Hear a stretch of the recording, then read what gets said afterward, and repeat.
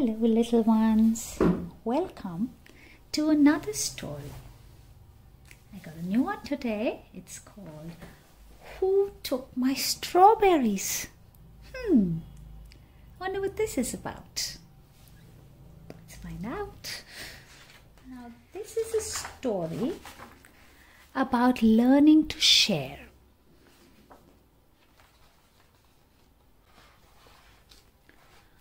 Once upon a time, deep in the heart of a beautiful Italian countryside, stood a small strawberry farm.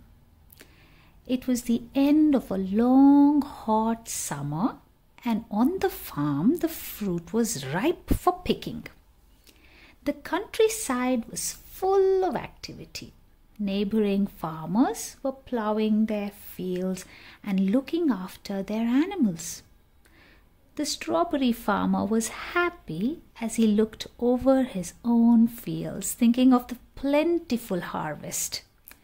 Then he saw some children from the nearby farms playing in his fields. Whenever they felt hungry, they ate a few of the delicious ripe strawberries. The farmer began to feel angry. The children are eating far too many of my strawberries, he said to himself selfishly. Those strawberries belong to me.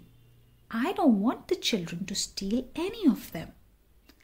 He decided to build a fence around his farm to stop the children getting in.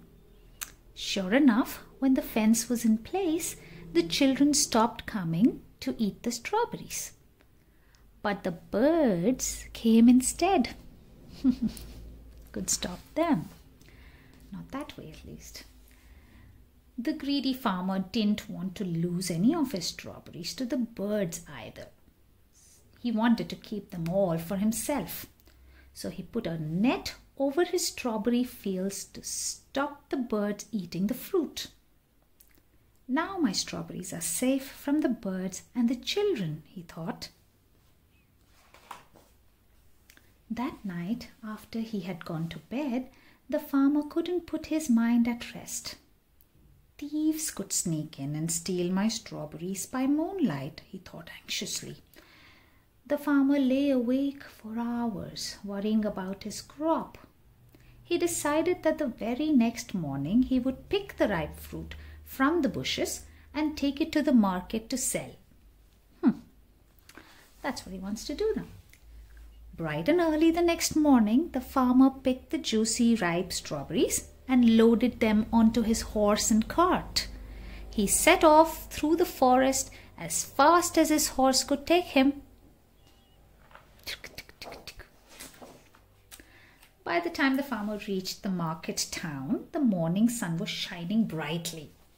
Other country folk were also beginning to arrive to sell their goods.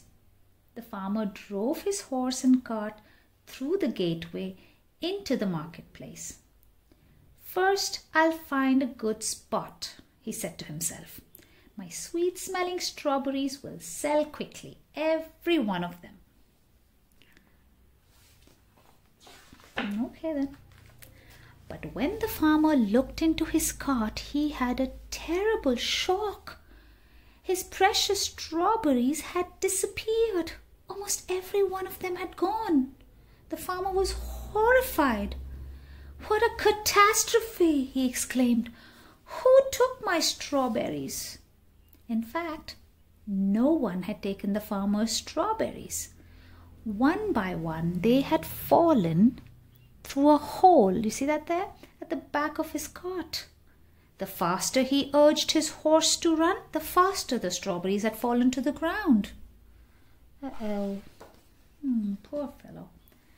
The dismayed farmer turned his horse and cart around and hurried back along the path through the woods. I must find them, he repeated to himself. I must get my strawberries back. But all along the way, the strawberries had disappeared. Some of his strawberries had been found by a family of hungry foxes. The farmer saw them enjoying the tasty fruit. In a nearby tree, a mother bird fed the fresh strawberries to her young ones. The farmer climbed the tree and watched as the little birds ate greedily. Enjoying the yummy fruit, aren't they? The farmer walked on sadly, passing a neighbor's house. He watched a mother share a plate full of her strawberries with her children. They sat around a table and laughed happily as they ate the delicious fruit. Isn't that nice? As the farmer walked slowly back to his horse and cart, he thought about the happiness his strawberries had brought to the animals, the birds, and his neighbors. It was lucky for them that there was a hole in my cart, he thought. Perhaps it was a good thing after all. Gradually, the farmer began to feel happier about the loss of his strawberries. He realized that he had been selfish not to want to share any of them.